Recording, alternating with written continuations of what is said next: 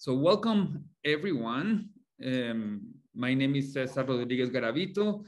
I'm the chair of the Center for Human Rights and Global Justice at NYU Law and director of the Climate Litigation Accelerator, which is the program that's partnered with the IGSD on this particular webinar. And I really want to thank colleagues at IGSD for having proposed the topic for today's session. So as those of you who are recurrent visitors and participants of the Community of Practice webinars put together by CLX, this is really a collaboration. All right, I got it. Yay!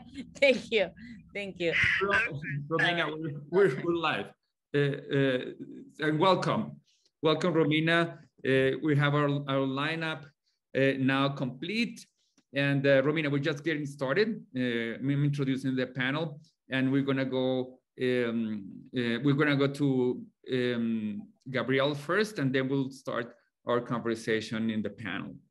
So, as I was saying, this is a collaboration of around 200 organizations at this point. The Community of Practice that CLX is curating, and we're very open to partners and colleagues proposing topics, cases, reports that open up new avenues and new ideas for climate litigation to be discussed here and featured in the monthly webinars. By the way, we're going to take a couple of months of rest in July and August and be back with the webinars in September. But this one is very cutting edge in that it is proposing a topic and a form of litigation that has received less attention, both in this community of practice and in the field of climate litigation writ large. I won't go into details of what fast litigation means in the title for this panel that we proposed and circulated in the invitation, because our guest here will start by clarifying what that is. But I'm just going to say that one of the main goals of this community of practice and this year's webinars is to speed up climate litigation. So speed and scale are crucial goals of and centers of attention of what we do at CLX. This is what we call an accelerator, climate litigation accelerator. So this is very much in the spirit of what this community of practice tries to do. And without further ado, I'm not going to introduce all the panelists at once because they have so many credentials that it would take us like half an hour to go through all of them. But we get started, we go right to the point, and we're going to start with Gabriel Dreyfus, who will introduce the topic on the concept of fast litigation. So Gabrielle is chief scientist at IGSD, where she collaborates with leading experts and international partners to conduct research and craft and advance policies to slow global warming through strategies to control SLCPs. And I'm going to ask you to spell that out for us. It's a technical term that I'm going to leave Gabrielle to explain. Improving energy efficiency and protect carbon sinks. She is an adjunct lecturer at Georgetown University, member of various technical review committees and task forces, an author of key and impactful scientific reports. So with that, Gabrielle, thanks for accepting the invitation, and the floor is yours. Thank you, Cesar, and thank you to the Community of Practice for hosting us today. I'm going to use some slides to help illustrate the science context for fast mitigation and why both fast mitigation and fast litigation is so important to our survival. This is based on a paper that we just published in the Proceedings of the National Academies of Sciences. It came out at the end of May and really draws on the 2009 paper led by Mario Molina, Durwood Zelke, Ramanathan, and others that identify this concept of fast mitigation, which is actions that can happen in the next 2 to 3 years that can be put into place within 5 to 10 years and actually deliver a climate response within a decade. And this is where this concept of SLCPs, or short-lived climate pollutants, is so important. And stepping back from that, it really has to do with the fact that we're not facing one climate emergency. There are actually two that we have to address simultaneously. And this is going to get to this concept of timelines that, as we know, as we're experiencing massive heat waves that would have been impossible without human-induced climate change, droughts, and massive floods, these are all events that are happening now. So really, the last 10 years, we've started to see climate change is no longer a problem for the future. When I was in graduate school 20 years ago, we were talking about climate change as something that is in the future. We had time to prepare for. Well, we're out of time. We're seeing impacts today. And so this is very much focused on the strategies that can actually slow global warming in these crucial decades to give us the time to adapt and to transition our energy systems. So most people are focused on CO2, carbon dioxide, and energy systems, also a large contribution from land use change to CO2. And CO2 is essential and important. It is the single largest contributor to global warming, but it's not the only one. When looking at the recent IPCC, and in fact, all of the IPCC reports, CO2 is a little bit more than half of the current, what we call radiative forcing, the change in the energy balance at the top of the atmosphere. There are a whole bunch of non-CO2 climate forcers that are essentially contributing half of the warming that we're experiencing today. So a really major takeaway and conclusion that I really hope everyone takes away from this presentation is that while decarbonization is necessary, transitioning away from fossil fuels that are the major source of CO2 is essential. Because of the slow nature of the carbon cycle and other effects that slow the reduction in warming from decarbonization, it's actually not alone. Decarbonization is insufficient to slow warming in these critical decades. And we're already about 1.1 above pre-industrial levels, 1.1 Celsius, and we're very likely to pass 1.5 by the early 2030s. And if we only focus on decarbonization because of those lags in response, we're more likely to pass that more hazardous 2 Celsius threshold. And I'm not talking about in 2100, I'm talking about in the next several decades. And so this is why it's so important to think about non-CO2, in particular, the short-lived climate pollutants, the SLCPs. These are our levers. This is an optimistic message. We have levers, in particular, methane, black carbon, which is a particle that comes from, in particular, burning diesel and coal from fossil fuel sources. We have hydrofluorocarbons. These are synthetic gases used primarily in our refrigeration and air conditioning equipment, as well as there are other precursors to tropospheric ozone. This is the low-level, ground-level ozone smog. These are all super climate forcers. They're tens to hundreds to thousands of times more potent than CO2 at trapping heat, but they're in the atmosphere for only 15 years or less, days to weeks in the case of black carbon. And so by focusing on strategies that target these short-lived climate pollutants, we have the capacity to slow warming in these critical decades. And this is really, we need a dual strategy to tackle the two climate crises, the climate crisis that we're facing now and the CO2, the buildup of warming by the end of the century. So this is in a graphical form for those who prefer graphical, the major findings in the paper, where we're comparing two scenarios that are in the published literature. The orange line is where we've taken out, well, if we only do mitigation that's focused on fossil fuel usage, you'll see that orange line, it keeps going up. It doesn't turn the temperature doesn't start to turn as soon as if we, so the panel on the left is the temperature. The panel on the right is the rate, that pace of the warming. And you'll see that only when we combine that decarbonization with these targeted strategies, looking at those short-lived climate pollutants, do we get that green curve where we start to slow that warming in the next decade. And that's critical to keep that 1.5 within reach. You'll see there are error bars on all of these things. The climate models are not totally precise on this because there are other feedback mechanisms to take into account. So just to summarize what those charts were saying, it's that we combining, that's that green line, decarbonizing with the mitigation of those short-lived climate pollutants. Again, methane, hydrofluorocarbons, black carbon soot, and ground level ozone that can reduce the rate of warming in half, cut it in half between 2030 and 2050, and slow the rate 2 decades before decarbonization alone. We need to do both of those things if we want to limit this concept of overshoot and keep this 1.5 within reach. And why is 1.5 so important? So this is essentially a figure that was published in 2018 comparing this concept of a linear projection of warming. That's that dark red line. The blue dashed lines show us where we are now. We're about 1.1 above current warming.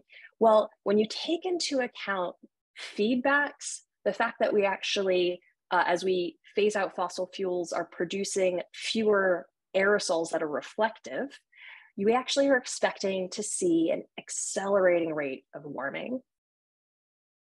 And this is one of the key findings from the Adaptation and Vulnerability Report, Working Group 2 of the Intergovernmental Panel on Climate Change. This figure shows these different projections of future warming, and against which we have these what are called burning ember diagrams on the right, where the darker the red to purple, the higher the risk of triggering critical thresholds in the system. So that can be losing unique systems, Earth systems. So we're losing already a lot of, we have a lot of threatened ocean corals and other ecosystems. We are already seeing the second bar, these extreme weather events. Those are happening now. The red dotted line shows us where 1.5 is, but we're just about, we're in that gray bar across 1.1. And then the bar on the right, reason for concern 5, is one of the reasons why I'm personally, and IGSD is very concerned about warming and the rate of warming now, because there are systems, our climate, that can change. There can be abrupt changes in the system. So right now we have the Greenland ice sheet. Well, if we warm beyond about 1.6 degrees, we can actually create this feedback where the Greenland ice sheet will be essentially committed to melting. And then it's a question of how fast and the sea level rise associated with that. The other feedbacks and tipping point in the climate system that is extremely worrying is what's happening in the Arctic. So this graph shows the temperature in the Arctic, and you can see that it's warming much faster than the global average, about 4 times faster. And this is really important. There's this effect of Arctic amplification that occurs because the Arctic is usually snow and ice cover that reflects sunlight. Well, as it gets warmer, we're losing that snow cover and we're losing that reflection, and that reflection means less energy stays in the system. So it means it's absorbing more energy, you get more melting, you get less reflection, you get more energy being absorbed. That's a feedback. And if we get to a point where, and as we lose that snow and ice cover, that reflection, we're actually absorbing, if we lose all of the summer sea ice that's in the Arctic, for example, for the entire summer months, it's the equivalent of adding 1 trillion tons of CO2 to the atmosphere in terms of the extra energy that would be captured. And this is really important. This is a diagram that shows that you have these connections in the climate system so that if we lose that Arctic ice, we get extra warming in the Arctic, we get commitment of melting of the ice sheet that has effects on the overturning circulation, the ocean circulation, this Atlantic meridional overturning circulation, that's what AMOC stands for, which changes the way that heat moves to Europe and then has an effect on the Sahara and the Amazon rainforest, which then has further effects on drying and application, and then on the West Antarctic ice sheet. So you have all of these tipping points that the Amazon forest now, there is a point at which it could get pushed to becoming a savanna and completely change its system. And so in addition to the snow and ice on the ocean, you also are losing snow and ice on land, which has effects on permafrost, and thaw permafrost, which is a natural source of CO2, methane, and NTO, which are also climate forcers and can contribute to these feedbacks. All right, so that's the context of what's happening. Now I want to dive into why carbon dioxide alone can't slow warming in the near term. It's absolutely essential to stabilizing the climate. Every kilogram of CO2 that we put into the atmosphere stays there for centuries. The carbon cycle is slow to remove carbon and lock it in geological reservoirs. So this graph, I want you to focus on two curves. The first is the blue curve. This is actually a good news that came out of these studies that show that if we were to completely stop emitting CO2 tomorrow, the climate would essentially stop warming. That's what that blue curve is showing. But here's the thing. We don't live in a climate model. We can't just turn off CO2 by itself. We have to think about the sources of CO2. And the major sources of CO2 are burning fossil fuels. And when we burn coal, in particular, or sulfur-containing diesel, it emits CO2 plus sulfates. And sulfates are very reflective. And so as we turn off those coal plants, for example, we're actually going to get something more like that red curve, where the sulfates only stay in the atmosphere for days to weeks. So we turn off the CO2 and the sulfates when we turn off those coal plants, but you actually get that warming in the near term, this idea of unmasking as the warming that's in the system becomes more apparent as those reflective sulfates fall out of the atmosphere.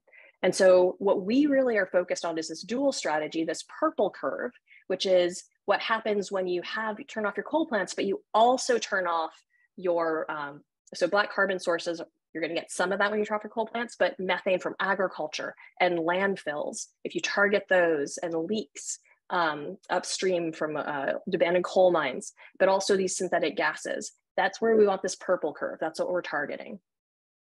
And just to show again why thinking about sources of pollutants, not as just this knob that you can turn of CO2 only, but what are the emissions that are coming from that coal plant?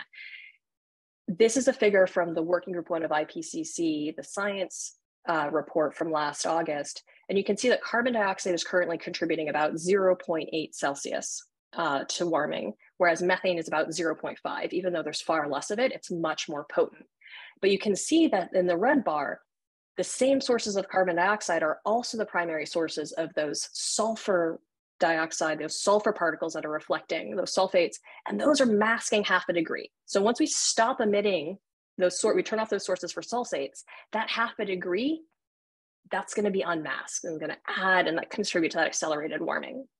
In contrast, the sources of methane, so this is a paper that came out in 2019 that looked at studies of scenarios that were able to stay consistent with 1.5. So these studies phase out fossil fuels quickly.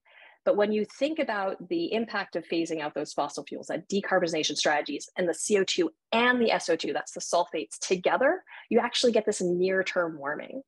But methane sources, which are primarily associated with oil and gas extraction and transport, with coal bed, so not the combustion of the gas, but the extraction process. So you've got the fossil fuel sector is about 1/3 of methane, human sources. Then about 1/3, a little bit more than that, is from agricultural activity. That's primarily livestock, cows, and enteric fermentation. Cows belch a lot of methane. And then there's also about a little less than 1/3 is coming from landfills as organic matter decomposes in the absence of oxygen and wastewater sources. So those are all the human sources of methane, but there are also natural sources of methane that are on the order of 40 to 50% of atmospheric methane sources in a year.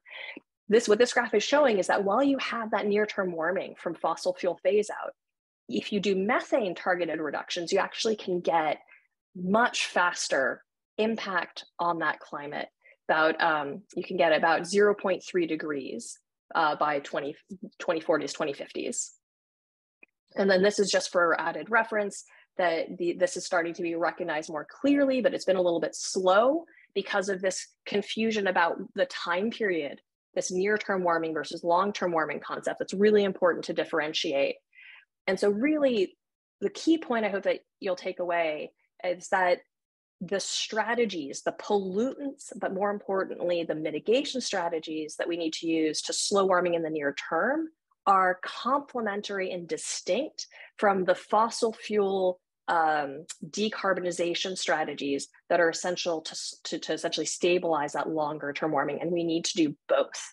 That this concept of global warming potential or CO2 equivalents implies that they're tradable, and they're not when it comes to the actual impact on the climate and the timeline for those impacts. So we really need to do both of these things. And so we like to think about this as we're running 3 races simultaneously. We have a sprint where you need to slow these emissions of these short-lived climate pollutants to slow warming in the near term to give us time to adapt, and at the same time and adapt and do the decarbonization. This is a marathon. It takes more time to transition our energy systems. And then there's an ultra marathon, which is developing the technologies to remove carbon dioxide and methane and possibly do some climate intervention to reduce risks across some of these tipping points. And so with that, I will stop sharing my screen and looking forward to having a discussion. Thank you, Gabrielle. That was extremely helpful. A lot of complex science presented in clear terms and for the use and benefit of the climate litigation community that comes together in the community of practice. So now we have about 15 minutes left before we go to Q&A. We already have a question and we're keen to make this interactive. By the way, as those of you who have been in community practice webinars before, we will have a second segment that will be closed door right after we're done with the public event at the top of the hour. There's a separate link so we hope you will join us there. That's the place to ask more detailed questions and engage in more interaction with the panelists.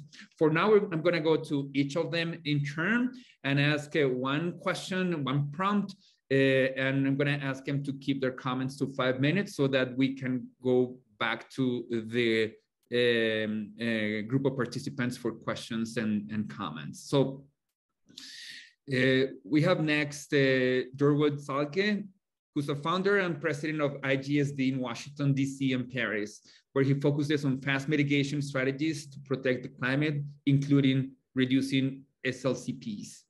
Prior to IGSD, Salke was the co-founder and president of the Center for International Environmental Law, SEAL, that's an active participant in this community of practice, and director of the Secretariat for the International Network for Environmental Compliance and Enforcement. So, Durwood,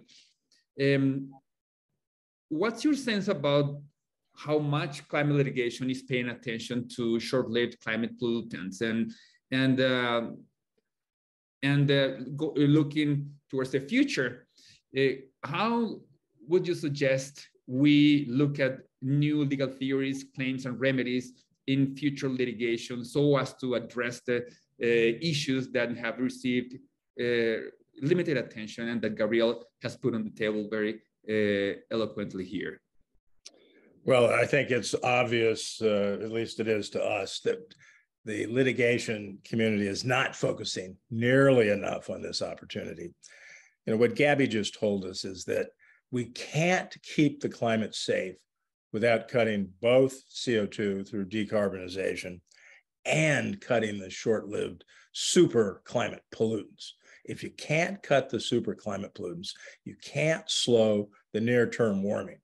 I want to make another point about the Arctic. Gabby explained that we're losing the Arctic right now. It's warming 4 times the global average. We've lost half of the reflective sea ice already, and we could lose the remaining half within 10 to 15 years. We're down to just a couple of % of the strong multi-year ice. And when the cyclonic winds kick up in the Arctic and the wave action increases, the ice will break up and flow out. And we'll add, as Gabby says, 1 trillion tons on top of the 2.4 trillion we put in to the climate system since pre-industrial times. That's just the sea ice. Land-based ice will be the same. So that could be 2 trillion. And this could happen within 10 to 20 years. Let's put that as our near term. And the science is solid. The observational science is powerful. So if we've only got 10 to 20 years to keep the climate stable and not have the feedback of the Arctic collapse the permafrost, which will release methane, CO2, and N2O, start this wicked cascade that Gabby illustrated, where we lose control of the climate system and enter the hothouse Earth, you have to do the short-lived super climate pollutants. So what do we need to do there? Well, the first thing is the litigators and all of us in the climate space need to understand the relative speed of these two necessary actions: decarbonization, essential but slow. Gabby, I think the number is aggressive decarbonization will avoid 0.1 degree at 2050. Cutting the super climate pollutants avoids 4 times that amount at 2050. Okay, that means we better put a lot of effort, a lot of resources into cutting the short-lived super pollutants. Now, the solutions are there. So HFCs, you have the Montreal Protocol, the Kigali Amendment, but there's cheating. There is illegal trade in the HFC hydrofluorocarbons. That's a great litigation target. The Environmental Investigation Agency is probably the best NGO in the world for investigating these kinds of problems. That sets up good, straightforward cases. Black carbon soot, very powerful climate pollutant. It's an aerosol, not a well-mixed gas. And the tropospheric ozone, both of these are among the short-lived super pollutants that Gabby mentioned. Those are classic air pollutants. That means if you do an air pollution case, and there are air pollution protection laws in almost all jurisdictions, we are solving part of climate. At the same time, we're protecting public health. And in the case of tropospheric ozone, that destroys crops as well. So we're protecting food resources and food security, and we're protecting our sinks. Because if you let the tropospheric ozone degrade your sinks, you're losing other climate protection. So those are great cases, but we have to know that they're both air pollution and they're climate cases. And then you've got the methane, the single biggest and fastest way to slow warming. And so if you're a neighbor living next to a pig farm or a capos, a concentrated feedlot for cattle, it smells to high heaven because you're emitting ammonia, you're emitting methane and other pollutants. And neighbors can sue under common law nuisance and common law jurisdictions, probably other theories in civil law systems as well. Excuse me. There are already lots of cases in the US against the big pork producers. So there are ways to do this, but we need the litigators to help integrate the science. So, you know, we need to make this presentation. We need to answer the questions. We need to rehearse over and over so that people understand this is an essential part of how we slow down the feedbacks, avoid the tipping points. Gabby didn't mention, but between the current 1.1 degree of warming and the 1.5, we're cruising to perhaps in the next 5 years, but certainly in the next 10. There are 6 expected tipping points that'll be irreversible. And when we hit 1.5, there are another 11 tipping points between 1.5 and 2 degrees. So, you know, we're really right on the edge of complete disaster. And that means helping the litigation community understand the importance of the dual strategy, and then having them work with us and others to develop the cases. Where do they see the best cases in their jurisdiction? I'll stop there. Thanks, Durban. And your last sentence is the perfect segue into the questions for Romina and Maxime. So I'll start with Romina, who's a senior policy analyst at IGSD, the NGO representative to the Climate and Clean Air Coalition to reduce short-lived climate pollutants, and the president and founder of the Center for Human Rights and Environment, CEDA, in Argentina. Romina was previously Argentina's environmental minister from 2006 to 2008. So Romina, speaking of litigation, you have extensive experience in various types of litigation and also policy making, but specifically at SEDA, you work at the intersection of human rights and environmental issues. So could you provide any examples of how human rights may be protected by the inclusion of SLCPs in litigation? And now that litigants have an opportunity to incorporate SLCPs into litigation to provide additional and potentially quicker human rights protections for plaintiffs? Thank you, and it's a pleasure to be here and joined by these panelists as well. So, you know, many years ago, when you thought about environmental cases, you only thought about environmental law, and you didn't necessarily have a human rights framework when you approach these cases.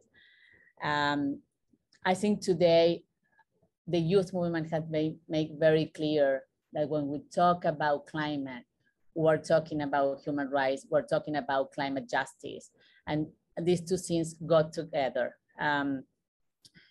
The last report of the IPCC on adaptation, vulnerability, and impacts was described by the Secretary General as the Atlas of human suffering. And dangerous and widespread disruptions are highlighted on this report to the event that we are going to have an impact on as much as 40% of the world population. I mean, 3.5 billion people are highlighting this report as highly vulnerable to climate impacts, right? So, which basically means that if we don't do what Gabby and Durgut says, we are committing the human population of the world to massive human rights violation. So, and this is where litigation come in place. I think there is a huge opportunity here for engaging the judiciary more actively through a human rights framework. So each time that basically you litigate a case, you need to think how this case will help on the near term. I mean, to slow global warming on the near term, and what does it mean to prevent further human rights violations. And what Duru was saying, you know, we used to litigate air pollution cases without thinking about the climate impact. And we used to litigate air pollution cases mainly focused on health impacts. Now we have a much broader and scope, and we have a very strong evidence on science, evidence that the governments of the world, because the IPCC is a report that have been agreed by all countries of the world. So if we were in a perfect criminal case, you will say it's recklessness, that it's negligent, that you keep going and walking towards the cliff and committing this massive human rights violation when you are admit the evidence that you have today in this IPCC report, right? We haven't seen yet criminal cases on climate. I would like to see that, and I have been saying that in every single meeting where we talk about climate litigation. You know, it's time to think about the criminal responsibilities of the private CEOs, of the private sector CEOs, and of the political leaders, because they know this is coming, they know this is happening, and they keep going as this is no evidence, and it is. So there's a whole development that we need to think about how to use the criminal law, linking human rights and climate and near-term mitigation together. And as Uru was saying, there is a whole of cases under civil law or tort law concerning air pollution, concerning energy efficiency, concerning agricultural burning, concerning methane leaks in the oil and gas sector. So there are, there's a bunch of cases that you can put together using the human rights framework alongside the climate evidence that we have. And I will stop there because I think it's much more interesting to have a discussion. But happy to answer any questions moving forward. And leave the floor to Maxime, who's actually very engaged on what kind of cases right now are in the courts moving forward. Thank you, Romina. By the way, we already have a couple of questions. Please do go ahead. For those of you who want to ask any questions, please post them in the Q&A chat box. And we're going to end the panel with Maxime Bourron, who's the director of the Paris office for IGSD, focusing on international and French and EU climate policy and advocacy and near-term climate mitigation. She has been focusing on advocacy and the development of strategies to promote fast action climate mitigation, and of course is behind this event. We've been in conversations for a number of months about the importance of bringing this to the attention of the community of practice. So Maxime, could you provide an example of successful litigation targeting SLCPs, and what's your general sense about challenges and opportunities associated with this type of litigation? Thank you, Cesar. I think I'd like to take this opportunity to give the audience a bit of a flavor of the cases that we have we've seen sort of in the last sort of year or so. Some of them are actually earlier than that. So I think it could be given a useful sort of flavor of what's actually being done on the ground. So we have a case in Italy targeting the fossil fuel giant Eni. First step in front of the OECD national focal points, but very much seen as a sort of strategical move. Next step will be seeking an injunction to requiring that Eni to cut its methane emission and reduce its leaks. So that's properly a case targeting the methane emission and the leaks happening in pipelines.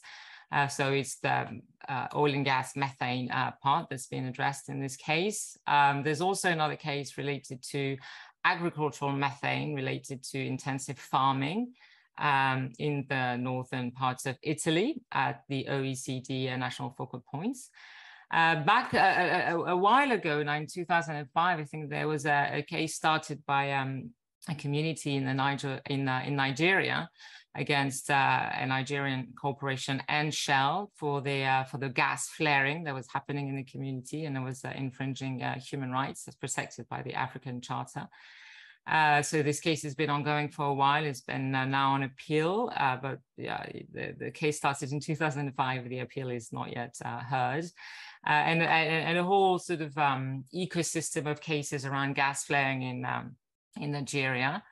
Interesting to follow their developments. In Germany, the fossil fuel producer Wintershall is being challenged by a German NGO, and specific reference to its Wintershall's methane emission and its inaccurate reporting of it. So there's also interesting suite of cases that could come on the inaccurate reporting of oil and gas methane emissions.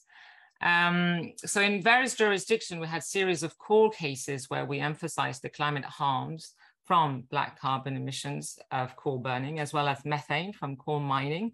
That was used in the Rocky Hill case, which won and was a big success in Australia. We also have imminently, I think we'll see a complaints to the European Public Prosecutor related to what Dawood was referring to, the illegal smuggling of HFCs in Europe, a big case that I think is going to imminently be being put forward. We've also seen more cases coming up in the UK related to the lack of strategy around methane. And well, the UK just released its net zero strategy and its food strategy, or lack of, and the gap here in how the UK would propose to tackle methane emissions related to agricultural methane is a potential challenge that we've seen being discussed. And so, you know, there are numerous opportunities to pursue immediately, you know, related to the emissions from landfills, pipelines, gas storage, leakages, you know, banning venting and flaring. So, I mean, you could count some successes around the core cases, like, for instance, the Rocky Hill. But what we see is an emerging trend, I would say, which I hope will grow as big as needed to bring home the prize that Gabby and Dawood were able to successfully present. I mean, the size of the prize is so big. The need to reduce temperature at speed and in the right timescale is worth, you know, populating even more cases and educating the whole litigation community. Thank you, Maxime. So maybe while we're looking at cases, one of the questions here in the Q&A box is whether, to your knowledge, there have been any analysis of academic scholarly analysis of cases of this type. Is there any reference that you can provide, or any ongoing study that you can share with the community or practice about this type of litigation? Is this something that you would say has not been analyzed systematically by scholars? To my knowledge, it hasn't, but Dawood and Romina, I haven't seen anything like that. Let's give context. I haven't seen it. I mean, the academic analysis can be useful sometimes, but there's a lot of really practical information available today that points to some very ripe targets. So I certainly wouldn't wait for an academic analysis to tell us, you know, who the bad guys are here and who we should be going after. Yeah. Mm-hmm. I mean, there has been, you know, some there is some analysis, not specifically with this focus, but on climate litigation. You know, what kind of cases have been brought, and what is the different status of cases. And, you know, you can go online and look. There are different universities doing that. But I do think, you know, it's time for more than for analysis, as Uru was saying, for actions. And we do need you to think creatively. We do need you to put cases into play as soon as possible, because the judiciary is not really involved at this moment. I mean, just a little cases here and there, and we need massive climate litigation that take into account the climate emergency that we are. I think that's the main message here. We're not focusing on the climate emergency, and we have the evidence to take cases to court to force that focus. Thanks, Romina and Maxime. So Doug Kaiser asks, this is a question for Gabrielle. Is the aerosol and masking problem being taken as additional support for SRM geoengineering techniques? So solar radiation management, the concept is linked to the sense that it's the idea of putting aerosols in the high level of the atmosphere and use those reflective properties to essentially artificially be a volcano, because that's where we have the concept came from, is from volcanoes that naturally will put these reflective aerosols in the air. But the question is more, I would take a step back, and when I think about climate intervention, is what is it that we're trying to prevent? Because the actual aerosols that are falling out of the atmosphere at the low level, the sulfates that come from the coal and burning, they're actually very strong climate pollutants, acid rain and other things. So I don't think there's justification to directly compensate for the unmasking by continuing to those pollutants at low level. But we do really need to be thinking about the rate of warming and the impacts that it has on these feedbacks and tipping points. And there are other types of climate intervention. A lot of people focus on solar radiation management because using the metric of global scale and cost, but there are other opportunities to compensate for the kind of warming and impacts. And one that I'm really interested in, we talked a lot about this ice and snow loss, is can we stop or reduce the loss of ice and snow through other direct interventions on that ice and snow? Because one of the big concerns with solar radiation management is it is global. And it's a very blunt instrument. But there are other approaches that deal with this unmasking, are the same concept, but much more controllable and localized. Like there's this concept of marine cloud brightening, which they're testing actually over the Great Barrier Reef in outside of Australia, where you're actually putting in essentially sea salt to create clouds. So I don't know, Derwin, if you want to think about that.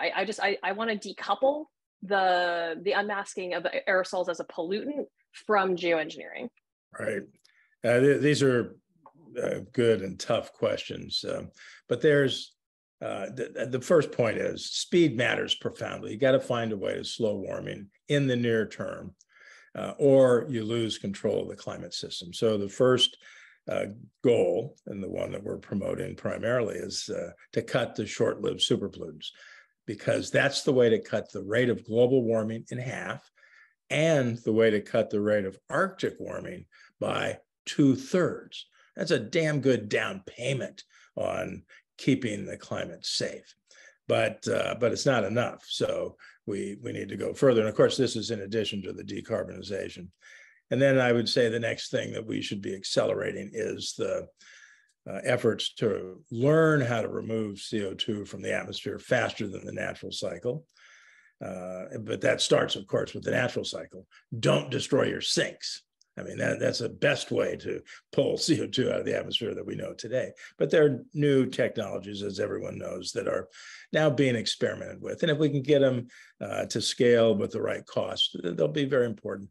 But they're not going to give us the scale we need probably for many decades. And removing CO2 is not going to give us a fast reduction in temperature either. And then you have, what else? Methane removal. Okay, this is new. But Methane Action, a new NGO, is pioneering this with some great scientists, Rob Jackson at Stanford, Renaud de Richter in France. And they're experimenting. Copenhagen University has some experiments too. If we can learn to pull methane out, it's really important, because half of methane is not from human sources, but it's from the warming of the world.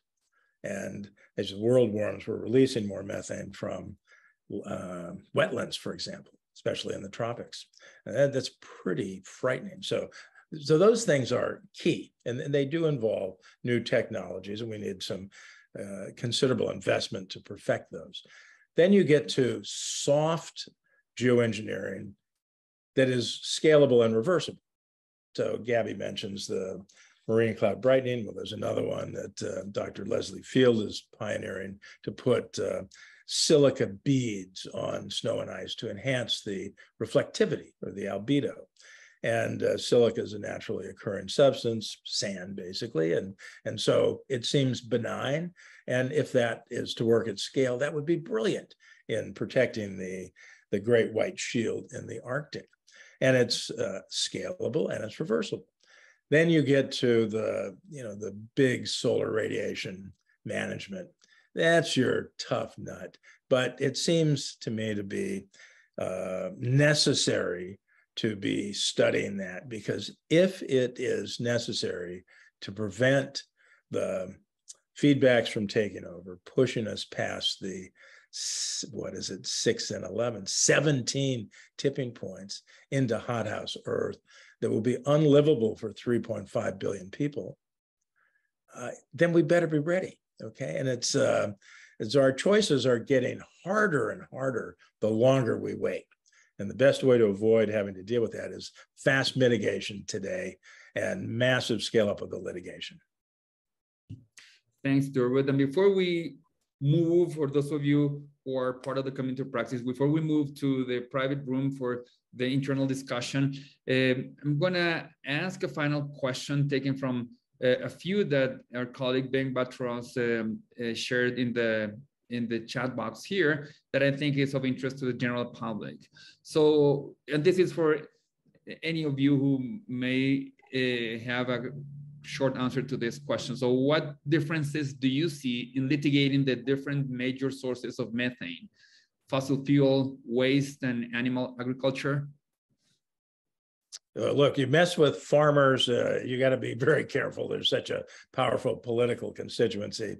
But again, as I was saying, neighbors have the right to a habitable environment. So there may be some opportunities there. And it depends on the remedies. If your remedy is cheap and elegant and actually good for the farmers, like SOP, calcium chloride hydrate that can reduce methane emissions by maybe 50% from manure lagoons in 4 days at modest cost, that may be good.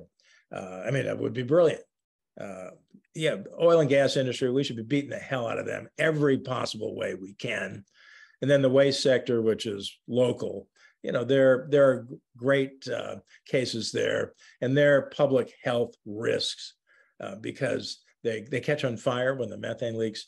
In the heat wave in Delhi just a couple of weeks ago, there were 300 waste sites that were on fire because of the heat and the methane escaping. So, there'll be a lot of support for that too.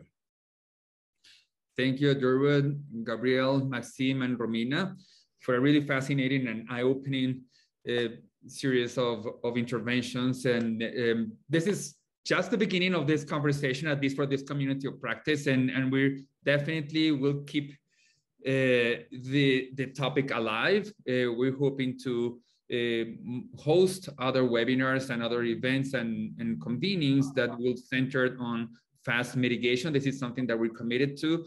And we hope that you all will join us and also start thinking about ways to move from discussion to action and actually filing cases in the various jurisdictions where we operate. So with that, thanks everyone who participated in this webinar. For those of you in the community of practice who wish to join the private conversation, please use the separate link that was emailed to you.